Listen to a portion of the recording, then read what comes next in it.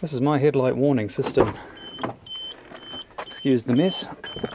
But how it works is, if you get in the car and turn on the ignition or start the car, for example, it'll give you 15 seconds and then warn you. It'll say turn on the headlights, but in Slovak, because this is Slovakia. So after 15 seconds, let's be getting close to 15 seconds now, wait for it.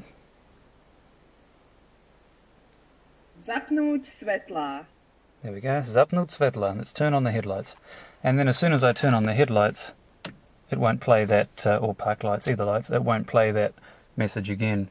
As soon as I turn off the headlights, it gives me 15 seconds and it'll play that message once. It plays it once every 15 minutes or so, in case I miss it the first time, because it's law in Slovakia to have your headlights running all the time, day or night when you're driving. So, zapnúť svetlá, turn on your headlights, for 15 seconds. Zapnúť svetlá. There we go. That's my wife's voice, so even when I'm driving in the middle of nowhere I can still be nagged.